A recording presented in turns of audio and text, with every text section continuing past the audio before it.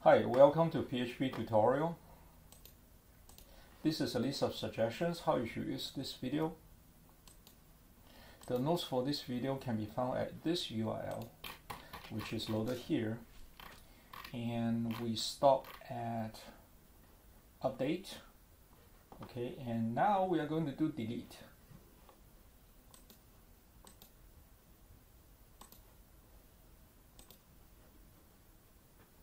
Delete is pretty straightforward.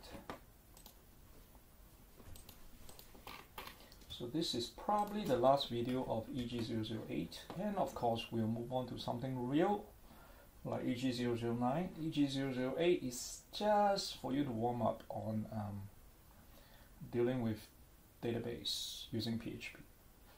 Okay. So let's set up the environment really quick. Launch your Apache web server, MySQL database server. Go and open up your, okay, let me close this first. Go and open up your File Explorer. Go to your C drive. Temp, myPHP, eg008. And we are going to create a new file. Okay, not yet. Sorry. We are going to load the, not yet, we're going to load the output.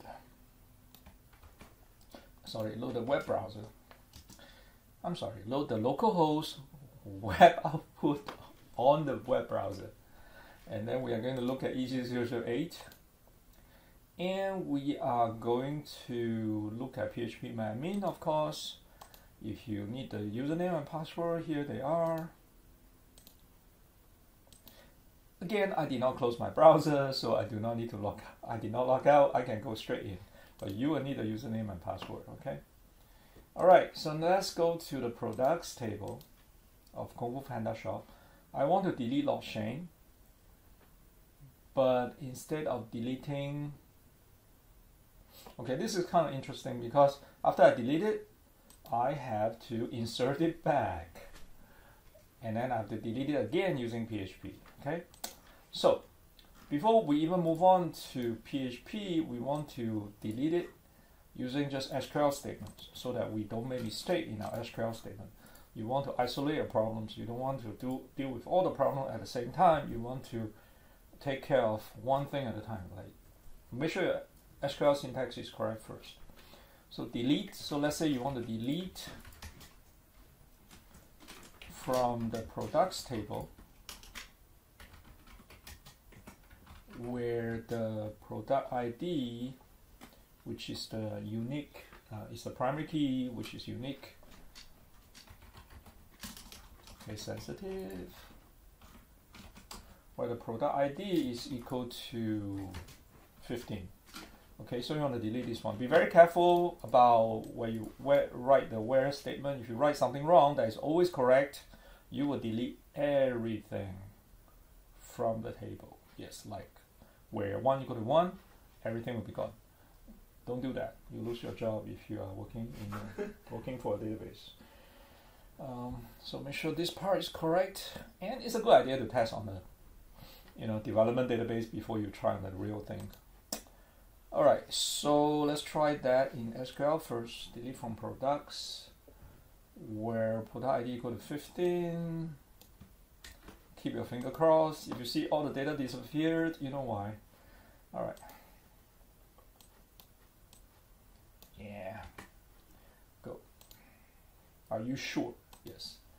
Okay, so only one row affected. Very good. You did not wipe out everything. Come over here. I'm sorry. Browse again. Okay.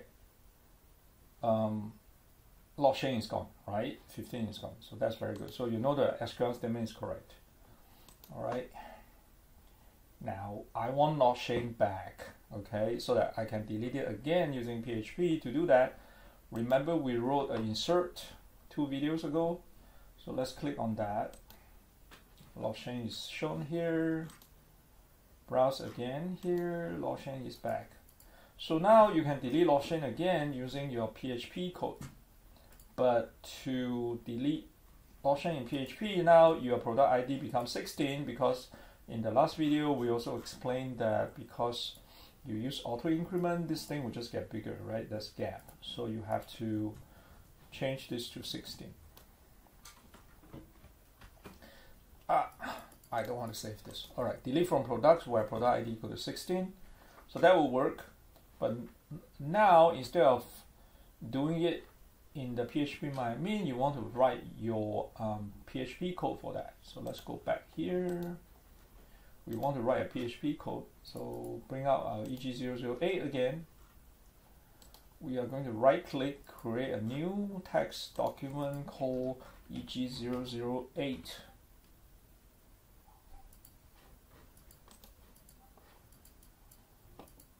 Nope. Let me try again. Sorry. I click on something else. New text document. Let's call it eg008f delete.php. Okay, let's talk a little bit about naming. I name my file this way is because I want you to see the sequence of my job, right? I do this one first and then this. That's why I add A, B, C, D, E all here. If you create a program for your company, probably you don't need to put eg008 in run, okay? Unless you want some kind of sequence, you don't have to follow this kind of name. You can just do like database error, delete or something. All right, open this in Notepad++. So now we want to do delete. Again, we can copy our own code. Okay, it's good to copy your own code because you know that it works. Okay, if you copy other people's code, it may be under different circumstances. Their code may be wrong, so it's not a good idea. But it's a good idea to copy your own code because you know it works. So let's copy from, say, insert. Right? So in the delete, so now you can see I switched the tab between the two files. So this is my delete, this is my insert.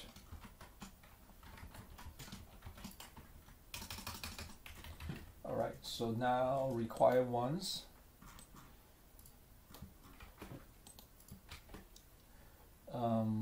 We need to bind value, but let's create a query first.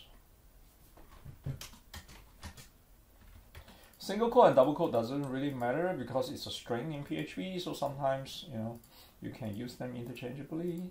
For this particular case, it doesn't matter. So let's say I copy my code, my SQL, put it here. This is bad because this is hard coding. Okay, so this is not good.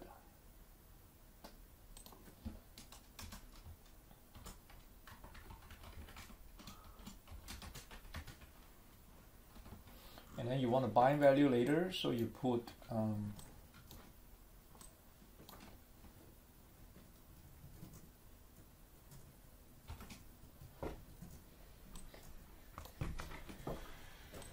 that there, and then we can copy our own code. First you want to prepare, right? And then you want to bind value, right? And then you want to execute and close your cursor. So I can copy that piece of code here.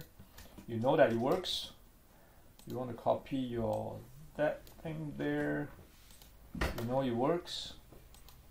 And then you also want to copy your include so you can see the deletion. You know it works. Okay. Technically, you can also do what you do in the update, like how many rows deleted, but I think I'm going to skip that.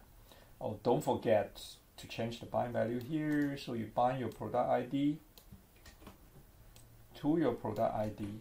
Okay, you do not want to just put the product ID inside. There will be security issues. People may do SQL injection attack, so that's good. That's not good. So bind value will be safer. All right, so 16 is what you want to delete. Okay, 16. Again, be careful. Don't make me stay here. You may wipe out your whole table. Okay, or half of your table. That's bad enough. All right, you only want to delete what you want to delete. Okay. All right. So let's try that. Did I save? Yes, I saved. Come over here, reload, press your delete. Okay, log sharing is gone. come over here, double check. Log chain is gone. Okay. All right. So we did a delete. That's a good place to stop. So to do a quick recap, in eg008, we created a database, connect to database, show database error, select statement, insert things into database, update, delete, and everything. You realize that this is a very simple example. It's not real. All right. If you are going to do update in a real-time situation, they will pull data from the database, show it to the user in text boxes, and then do the update. But that would be too complicated for a beginner example. So in the later examples, we'll do some more real stuff. Like eg009, we are going to do something more realistic. Okay. Here we just introduce to you how to do the introduce to you the methods in the PDO object, how to connect to the database, and just use single SQL statement to update the content of the database. And then this is the foundation. So later in eg009, here we are going to do something more realistic, more real. Okay. Thanks for watching. This is a good place to stop. Since we stopped eg008, I'm going to close everything just to show you how everything is closed. I don't need to save this. And then I can close this. I can close that. I can leave this file here. I can close my xampp, shut it down, and we are done. Okay, we finished eg008. That's a good place to stop. Thanks for watching. Bye.